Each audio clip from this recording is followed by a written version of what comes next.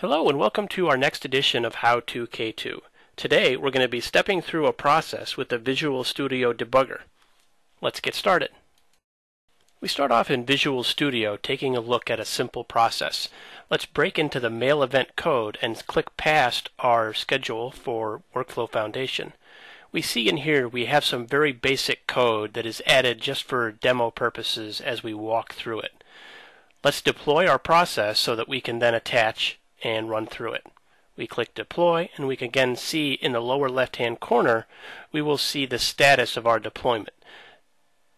We can click to deploy and wait for that to succeed. Now what we need to do is actually attach to the K2 server process.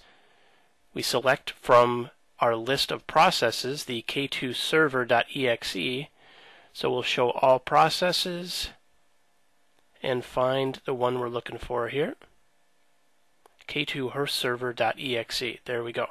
Once that's selected, we can click attach.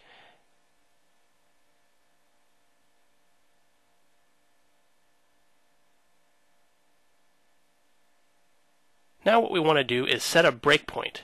We'll set it right here at our folio string. And now start a new process for this. So we'll click Start New, and we'll call it My New Process. Now we're going to have to load the data field since the data field is what we added custom code for. We'll give this one a value of 777 and click Start. Now we can go back to our Visual Studio screen and begin stepping through. As we step over, we'll see some values start to appear, and more specifically the one we just added, My New Process and the request ID of 777.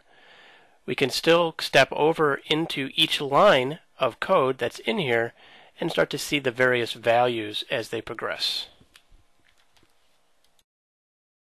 That was a very quick example of how to step through a process. One of the things you'll need to enable is remote debugging. You can get more information on that in the Microsoft KB article listed on the screen. Well, that's all for today. I hope you enjoyed. Have a great day.